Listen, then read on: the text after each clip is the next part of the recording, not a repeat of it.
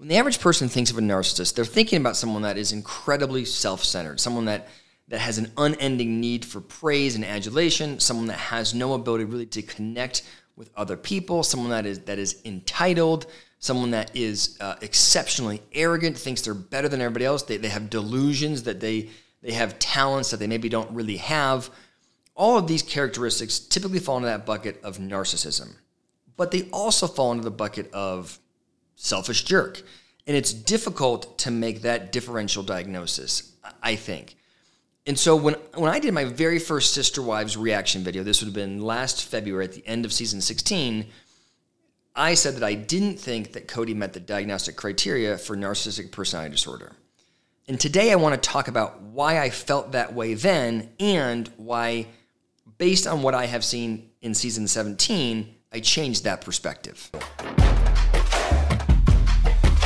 First of all, it's really important to me that I don't misuse this platform. Giving somebody a clinical diagnosis, I don't care what it is a big deal and should be done with care. And there is no way that anybody could watch reality TV and make an accurate diagnosis. What we are going to do, the goal of this today is to learn more about narcissism, not so much about Kody Brown. I want you to think about this like it's a case study, it's a vignette that we are reacting to.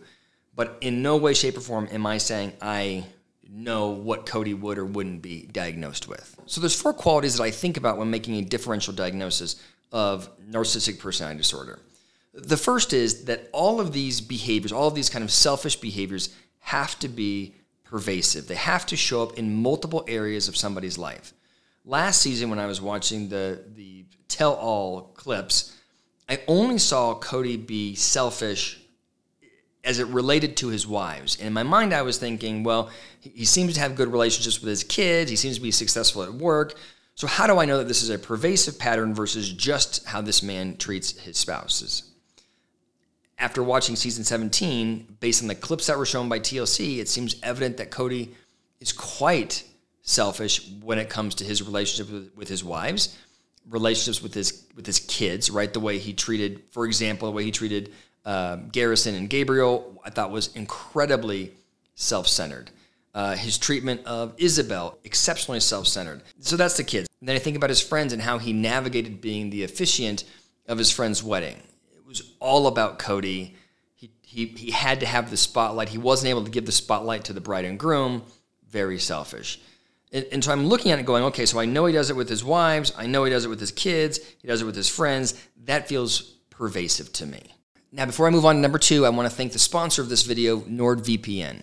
NordVPN is a very well-known and established cybersecurity organization. They specialize in allowing you to browse the internet in a safe way. If you go on the internet right now, sort of unprotected, you're going to get advertisements that are geared specifically towards you because they know where you live, they know what you've been looking at on the internet, and they can track all of that. And the downside is, 1, people know what you're looking at, and 2, it's less secure.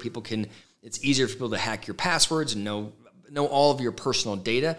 And some websites get censored based on where you're located. What NordVPN does is essentially creates an encrypted tunnel that you can go through to browse the internet privately. It's a virtual private network. Now, because NordVPN has partnered with me on this video, they're offering an exclusive deal to my audience. You just got to go to the link below or go to nordvpn/PopPsych, and they will give you a 2-year plan plus 4 months for free.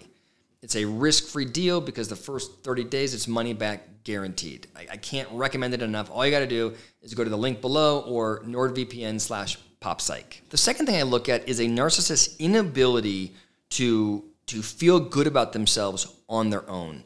Narcissists, if you think about where narcissism comes from, it comes from a deep sense of insecurity. These are people that have, as a consequence of typically a very traumatic childhood, never developed a strong sense of self. So they only know themselves in reference to other people. So they don't know, oh, I'm good at basketball because I've been practicing and I'm making more shots. They know I'm good at basketball only if I am better than the person next to me. And so you'll see narcissists be really sort of dependent on positive appraisals from others. And if you watch Kody in this season 17, there is such a strong need for him to be praised by the family, right? And you can see this in many different areas. I mean, the big one is as it relates to COVID, right? He wants his COVID protocols followed, but he also wants deference as far as how he navigated COVID, right? It's not that he just wants people to be subservient. He wants them to be subservient and also give him praise. And I think that's why he is so much happier with Robyn. Is it's not that she's obedient. I mean, she's obedient and that helps, but she's obedient and she is over the top in the way she praises his ability to manage or navigate the family. And the third thing I look at is a lack of empathy. And this one I think is important because when people see a lack of empathy, they think, okay, this person just doesn't care about the people around them. I think selfish people don't care about the people around them. What differentiates a narcissist is they don't even recognize that what they are doing is hurting the people around them. They don't recognize that there are emotions to be hurt, right? And there's nuance there, and there's a story that I have told on YouTube, so if you've heard this, just fast forward, I'll tell it again.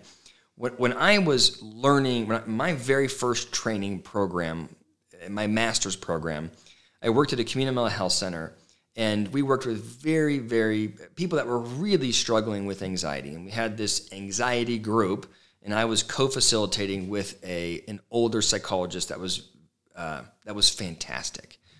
We're in this group, and this is just mostly it's generalized anxiety, some OCD, but people were just essentially, it was a big deal that they had gotten out of their home and come into the clinic, and people are going around and giving their sort of shares, you know, what they've experienced over the last week, what's going on with them, whatever.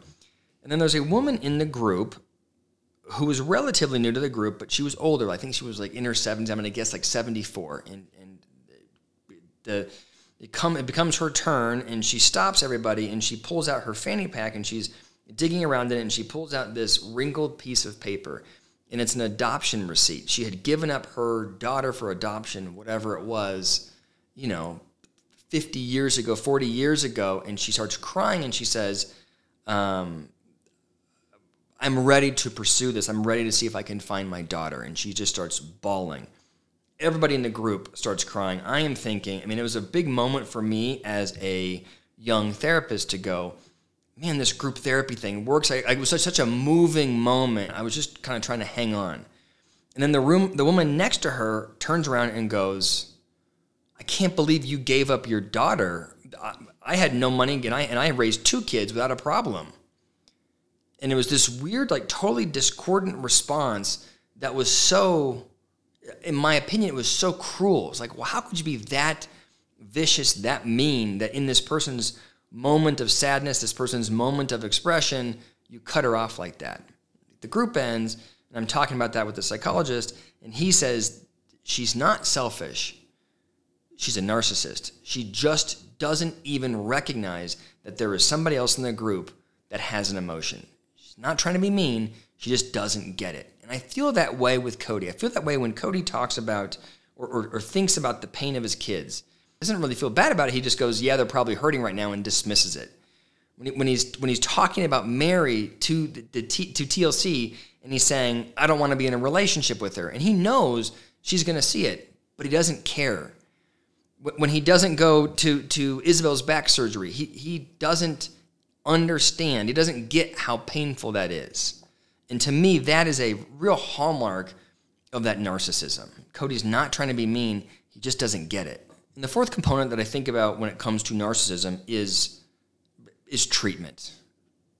Personality disorders in general, especially narcissism, are very difficult to treat. In fact, there is no efficacious treatment for narcissism. It's a pervasive pattern of someone's personality. So if somebody responds well to feedback, if they see the error of their ways and they adjust their behavior quickly, probably not a narcissist, right? That's just a selfish person, and if they recognize what they're doing, they can adjust. Kody, on the other hand, it seems like has been to therapy a lot. It feels like he is getting worse, not better.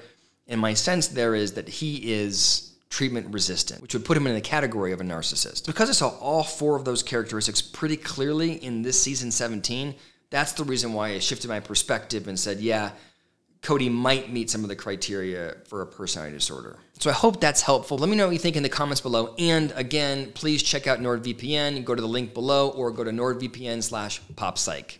Thank you so much for listening.